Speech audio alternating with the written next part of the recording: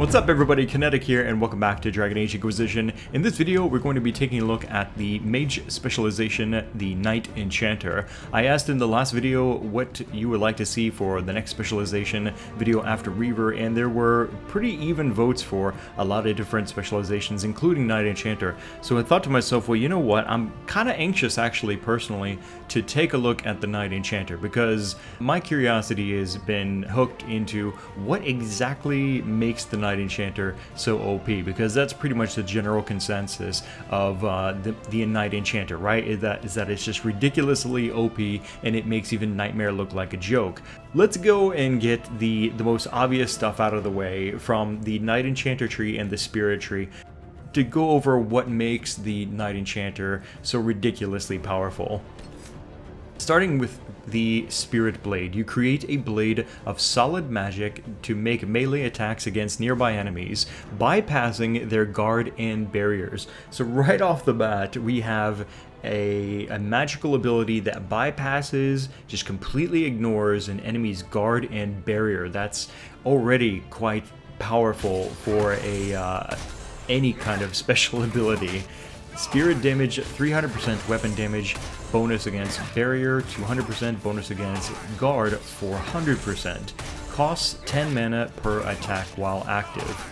Now, this does have a pretty interesting upgrade for defending blade. You deflect incoming projectiles with Spirit Blade, sending a shockwave of energy back at the attacker. You've noticed that I haven't taken this quite yet because, while it does sound quite interesting and certainly will make Spirit Blade even more valuable, it isn't as high on my priority list right now as other active and passive abilities that I would like to put together.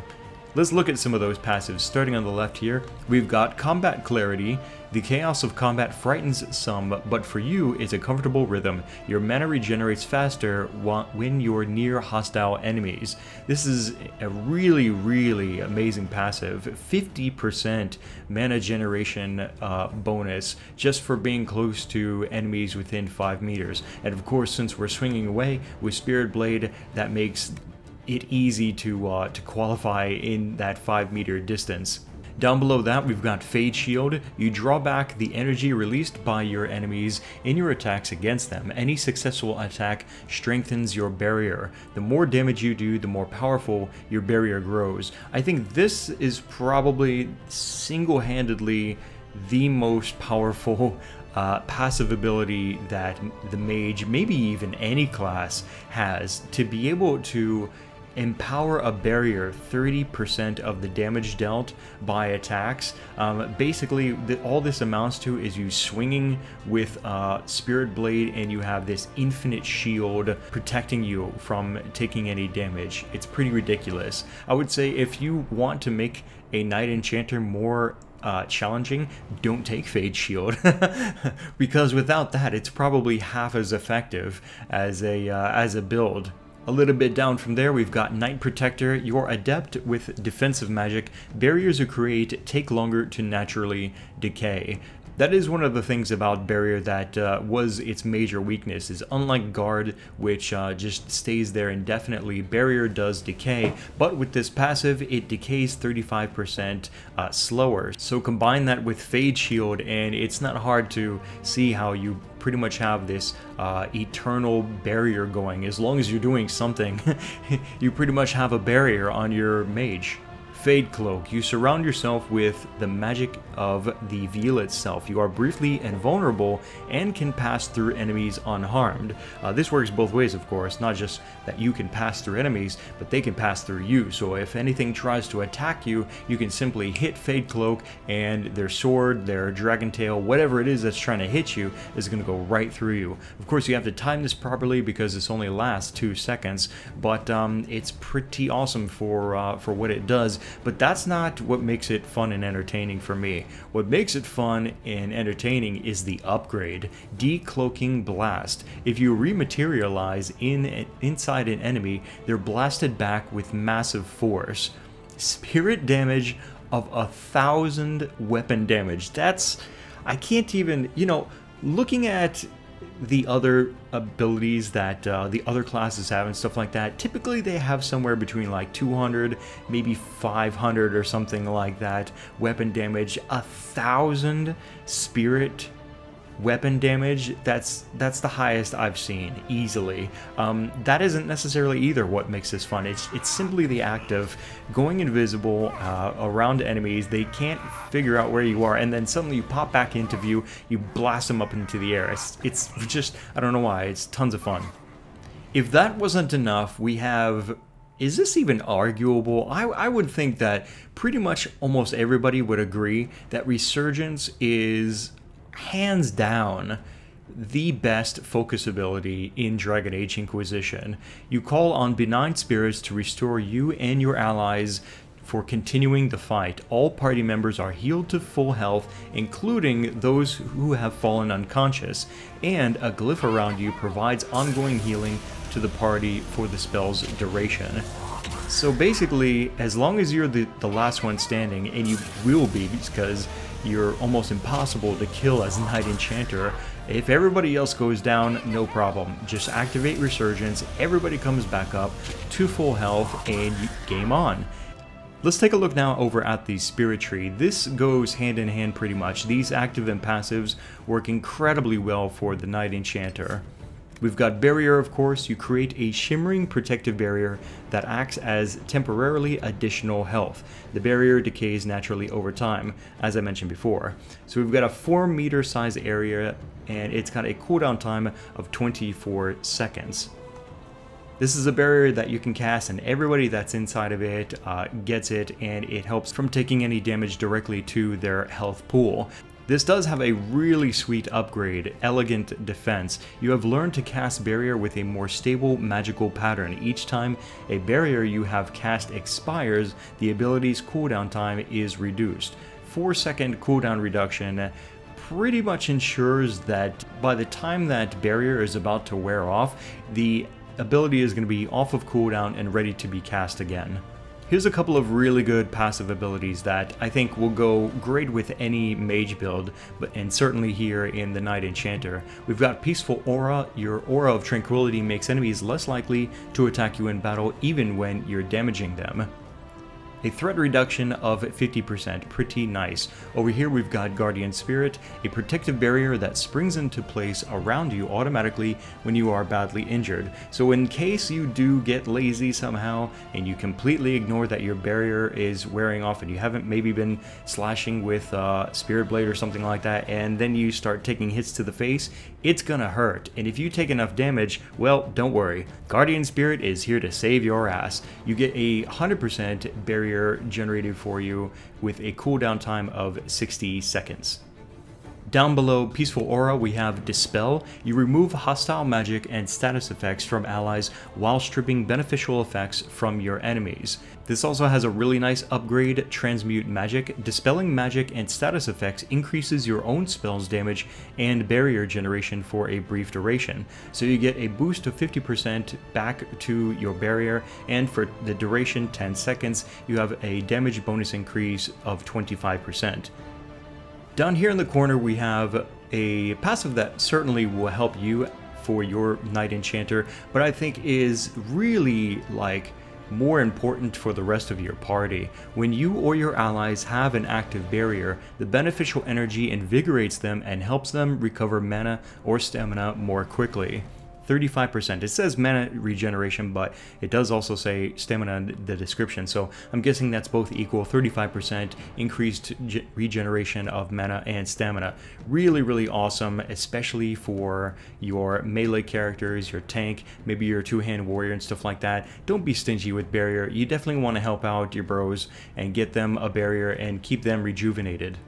To the right of that, we have something that just makes it all the more ridiculous for a Knight Enchanter build. Of course we already have, right? We already have Resurgence, which brings everybody back to life. Well, why not just have another one? Revival. You summon spirits to heal fallen allies in the area, getting them back on their feet and fighting again. So basically, this is just another way to bring allies back into the fight should they fall. What's really interesting about this is that it has an area of effect. So if you have maybe 2 or even maybe all 3 of your allies piled up on top of each other, you can cast this on that spot and it will bring them all up back into the fight.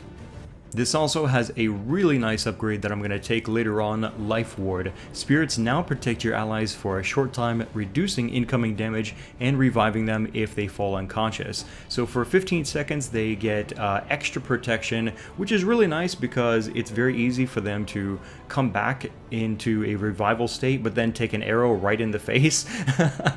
This helps to ensure that your revival wasn't a wasted effort. So there we go, we've got the Spirit and the Knight Enchanter. Pretty much this is what I think everybody is running, or should be running, right, for their Knight Enchanter build.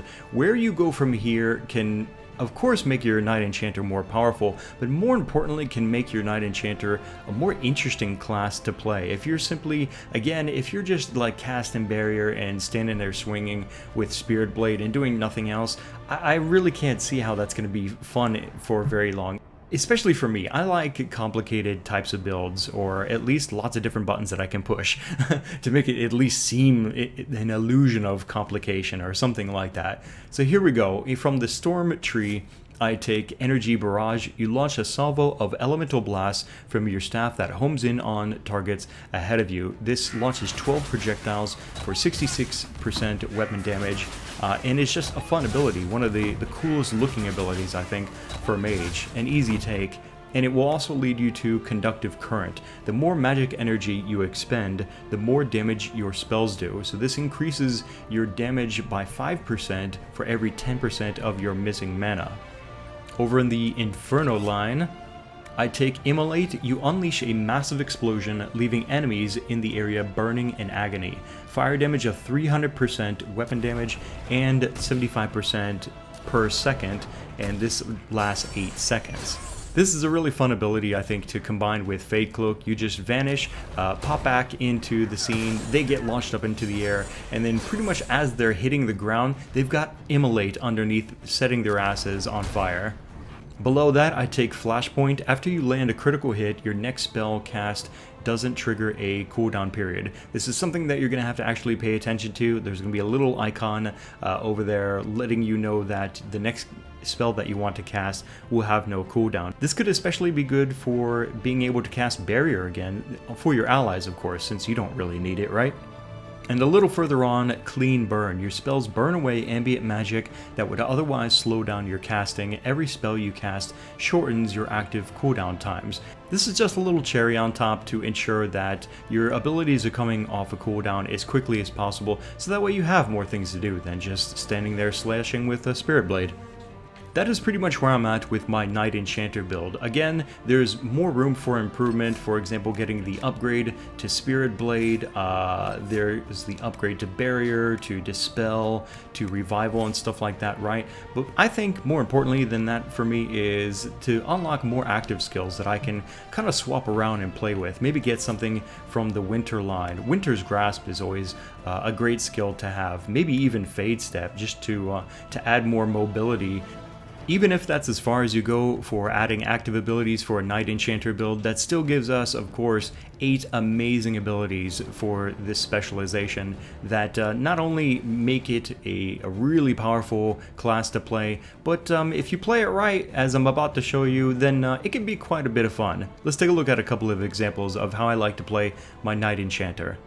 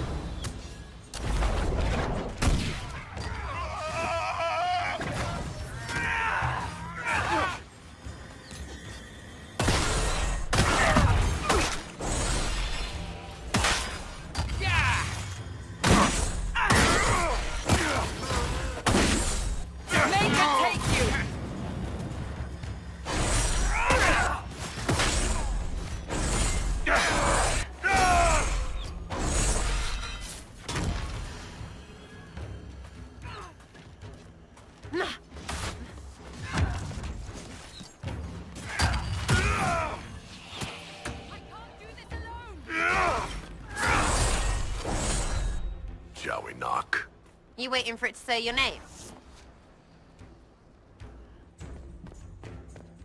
Venatori! Meet them! Prepare them!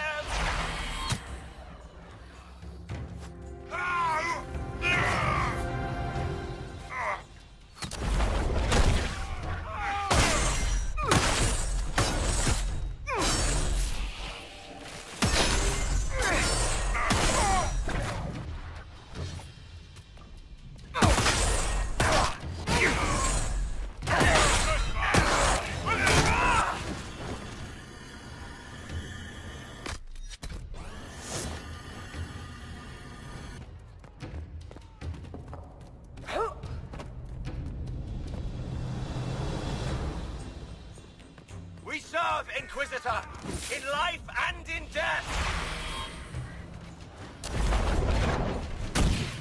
Dead!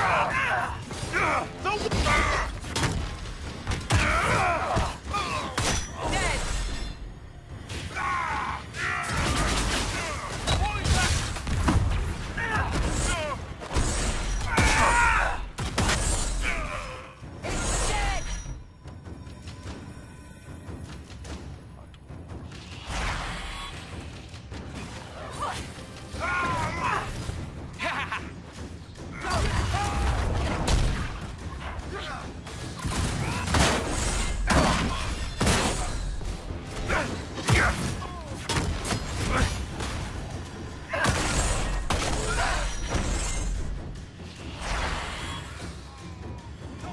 Die!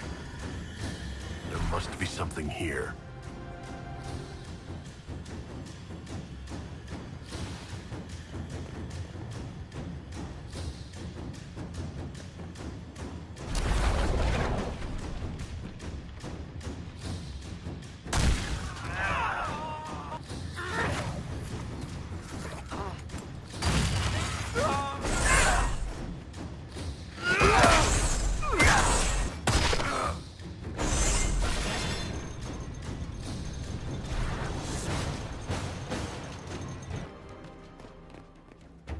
Here, Inquisitor! I am ready to serve!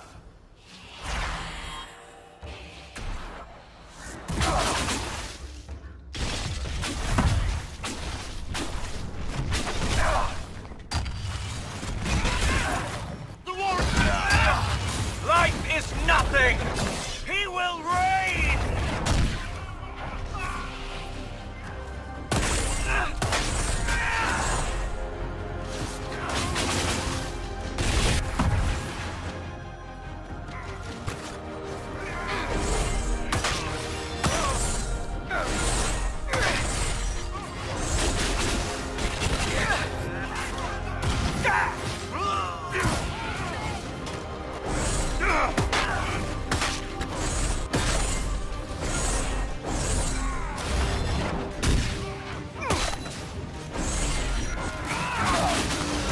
Make it take you!